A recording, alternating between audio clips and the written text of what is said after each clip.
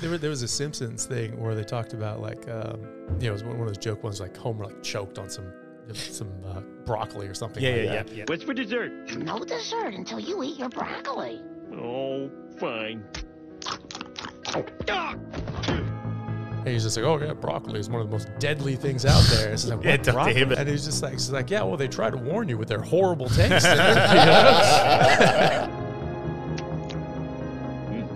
Another broccoli-related death. But I thought broccoli was... Oh, yes, one of the deadliest plants on Earth. Why, it tries to warn you itself with its terrible taste. That bad taste is a signal from your brain and your tongue telling you don't eat this. You naturally want to go, spit it out.